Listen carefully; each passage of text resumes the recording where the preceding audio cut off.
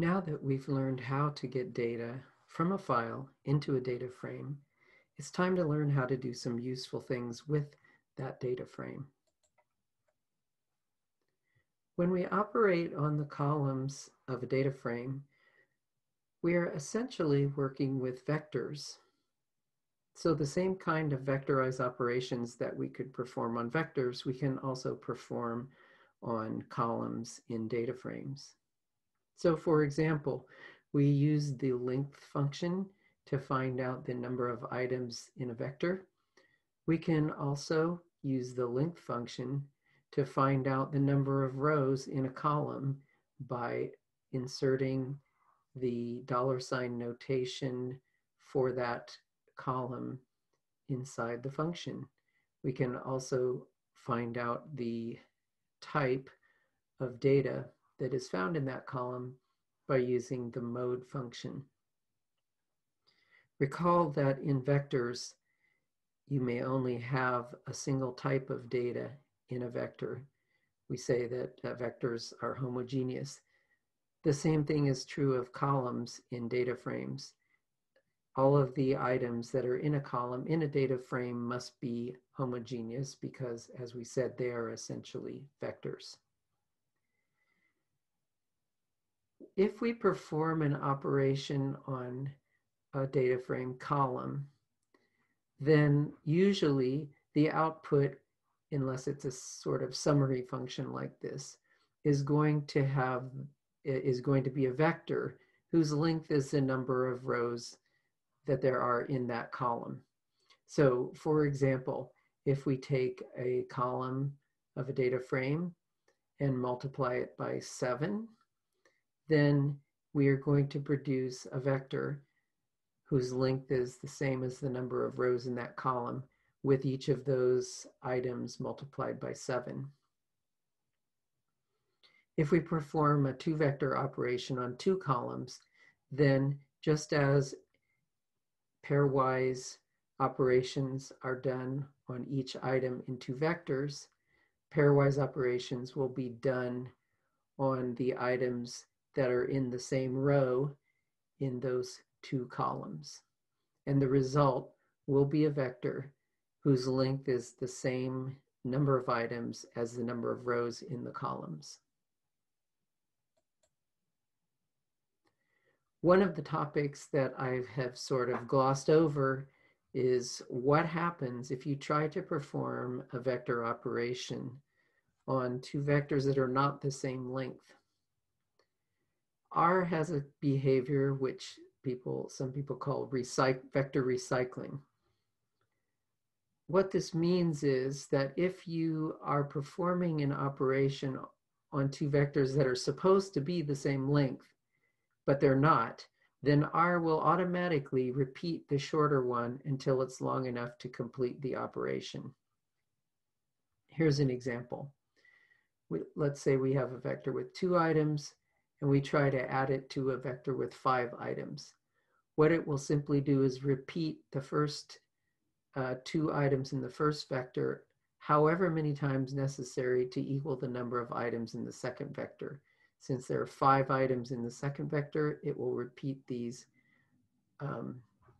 basically an additional time and then another half of a time in order to come up with 5 items. So the resulting vector will be 1 plus 10, 2 plus 15, 1 plus 17, 2 plus 5, and 1 plus 1, which will be a vector that has a length of 5, which is the length of the longest vector. It's not necessarily an error for this to happen. Sometimes we apply a vector to another vector or a column that's a different length on purpose because of the way that we're designing the operation we're trying to carry out. But other times it's accidental. We don't realize that our 2 vectors are not the same. So if the number of times that it has to repeat the first vector comes out evenly, then R will generally go ahead and perform the operation, because usually if it's intentional, we want things to come out even. If it doesn't come out even, then R becomes suspicious that you actually made a mistake and you didn't intend to apply the operation to two vectors that are different lengths. And so it will provide you with a warning. We can go ahead and try out vector recycling using the example that I just gave. So first, let's create vector A. We see it has appeared in the global environment. Now let's create vector B. Now let's add vector A and B. It has displayed the answer, the one that we anticipated, and notice the warning message. Longer object length is not a multiple of shorter object length. So this could be a sign that we have made a mistake and not realized that the two vectors are not the same length. Because there is no practical difference between a column in a data frame and a vector, there is no reason why we can't mix those two things in the same operation. So, for example, in our case where we had a description of organisms telling the number of legs that each one had, we could create a vector where each item in the vector represents the number of wings that those organisms have, with the items in that number of wings vector corresponding to the rows from top to bottom in our organism info table.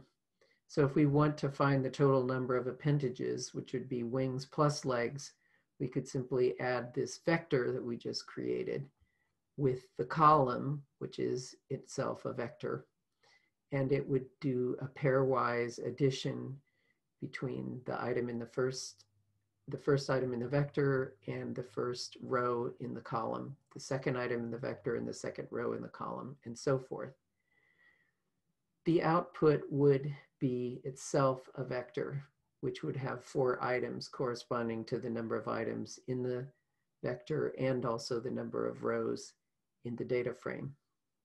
Since I've cleared my global environment, since I used the organism info data frame, let's go back up in the script and recreate it. So I've recreated the 3 vectors. Now I'm going to put them together and turn them into the organism info data frame, which I can see right here. Now, if I go down to the example, I will create the number of wings vector. And here I see it in my global environment. And then to calculate the number of appendages, I will take the number of legs column from the organism info table. Should be 4, 8, 0, and 6. And I will add the number of wings vector to it.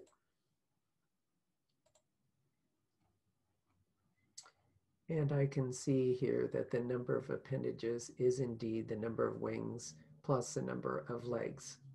If we want to perform an operation where the vector is not the same as the number of rows in the column, then the recycling process that I described will happen. So in this example, we have a table that is the number of telephone calls that were made on each day of the month. And if we want to screen those out to find only the calls that were made on weekdays, we can create a vector where 0 is for Sunday and Saturday, the weekend days. And then Monday, Tuesday, Wednesday, Thursday, and Friday all have 1s. Those would be the weekdays. If we apply this vector to the table by multiplying the weekday vector times the column with the number of calls in it, we can come up with a vector that only includes calls that were made on weekdays, let's take a look at what this looks like in an example. I've provided an example which you can load from a URL. We are going to load it as a tibble, so that's why I'm using read_CSV rather than read.csv. Let's go ahead and read in that table and take a look at it. So here's the calendar table. If we click on this, we can see that the first column is the days of the week, Monday through Saturday, repeating over and over again. And then here is the day of the month, starting from the 1st and going all the way through the 31st. The third column, which is the one we're interested in, is the number of calls that were made on each day. So if, for example, we wanted to add up the calls that were only made on the weekdays, then we would want to essentially eliminate the weekend calls. So we can do this as I described. Let's go ahead and create the weekday vector. So here we see zeros for Sunday and Saturday, ones for all the rest of the weekdays.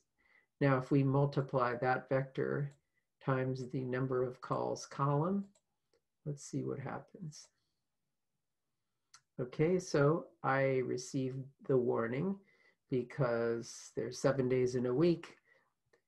31 divided by 7 does not come out evenly, so it gives me the warning. If I want to see what the result is, I can simply put the name of the vector I made, and I can see here that the Sunday and Saturday values of calls have been turned to 0 because I multiplied them by 0, whereas the weekday calls have their same value because I multiplied them by 1. In a future lesson, we'll learn how to do things like taking the sum and do other sorts of simple statistics on columns of tables or vectors.